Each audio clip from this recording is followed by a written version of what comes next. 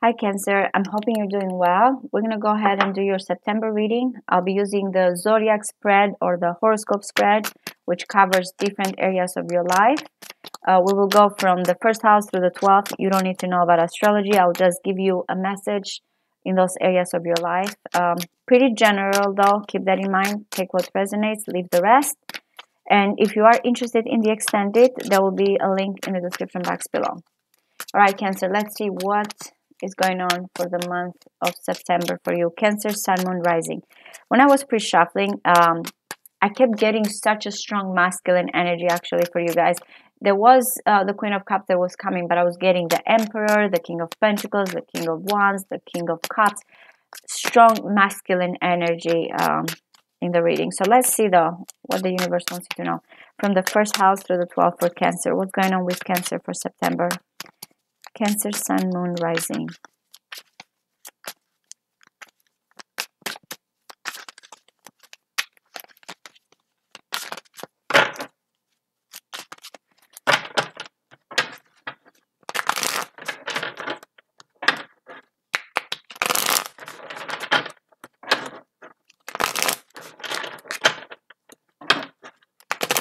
One more and then we will start. Sorry that I'm shuffling so much.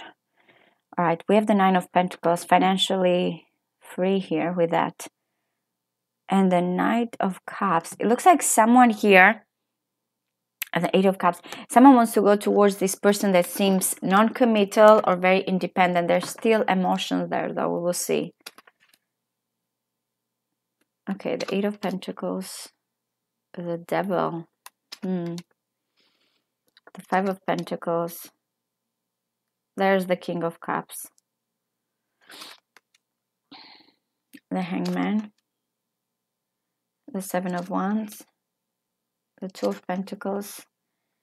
There's a Magician. The Ten of Swords. We have the Knight of Wands. Chariot.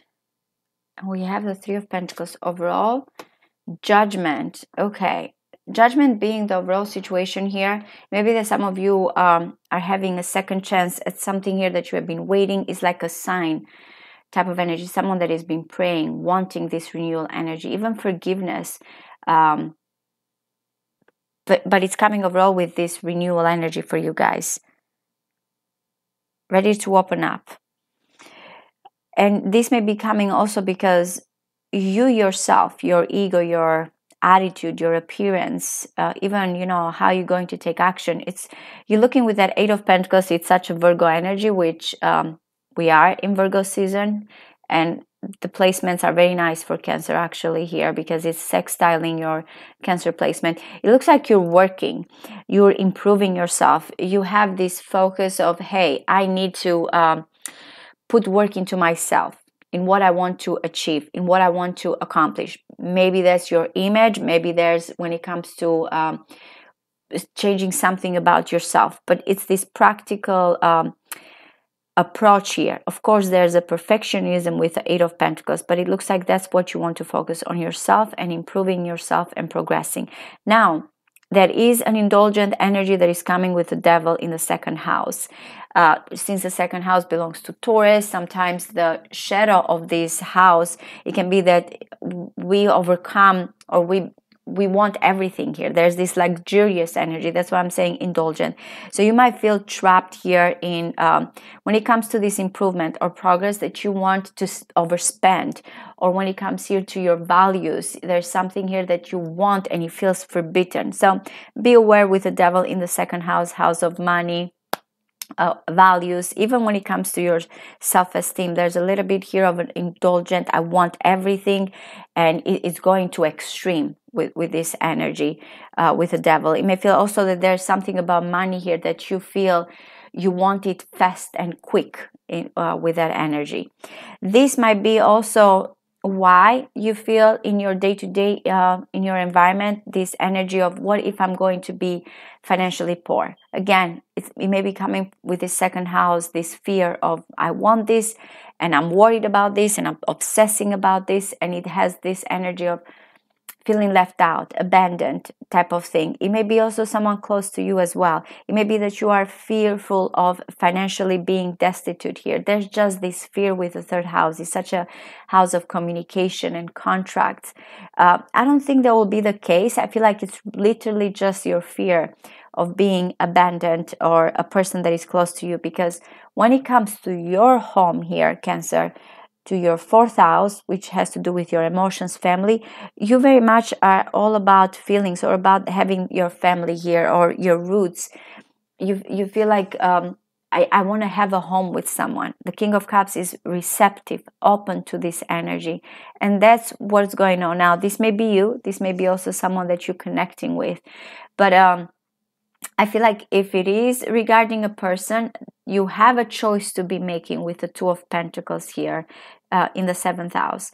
Again, is someone that you want an emotional bond with, or you feel like someone that you can live with, that they understand where you're coming from, the life that you want to have, the foundation that you want to put down. So you're very much into your emotions there.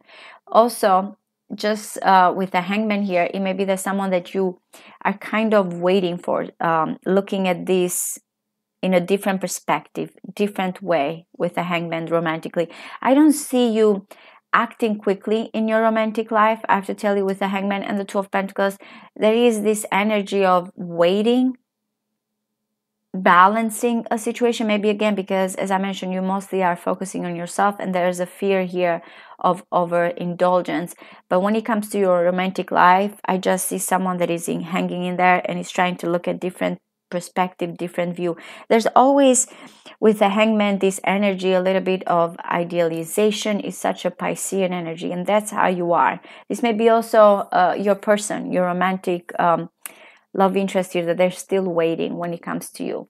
Now, when it comes to work, when it comes to your routine, your health, even how you take care of yourself, it looks like you are overcoming obstacles.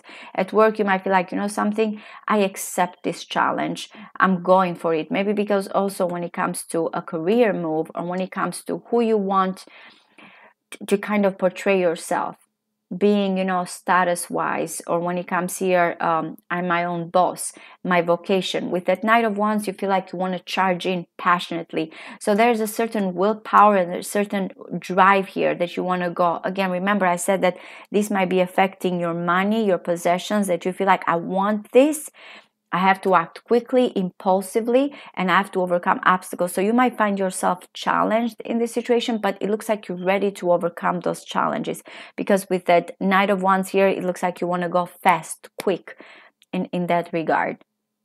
When it comes to romantic partnership here, a one-on-one connection, marriage for some of you, we have Capricorn energy, by the way. It looks like someone here has choices or is trying to keep these choices open.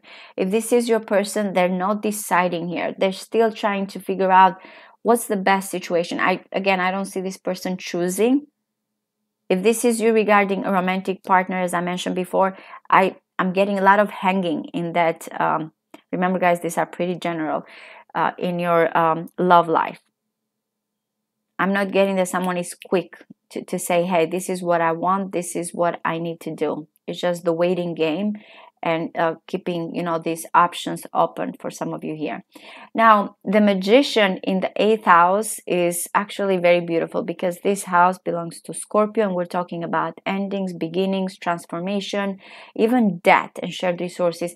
And the Magician here is someone that says, hey, it's like someone is opening themselves to this intense connection. There's a mental awareness here with someone. There's a manifestation. There's an attraction, a seduction here. Someone like is seducing here with the mind as well with that Magician. Again, as I mentioned, these two major arcanas in such, when it comes to love affair and when it comes here to soul connection, is someone that is aware of this connection. They're waiting and they're manifesting it. Now, this, again, does not say that someone is going to go directly here and say, hey, right away, choose. But I feel like it's like this opening the door and manifesting something. It's just someone is like concocting here some type of magic. Not literally, but you know what I mean when it comes to this soul-to-soul connection.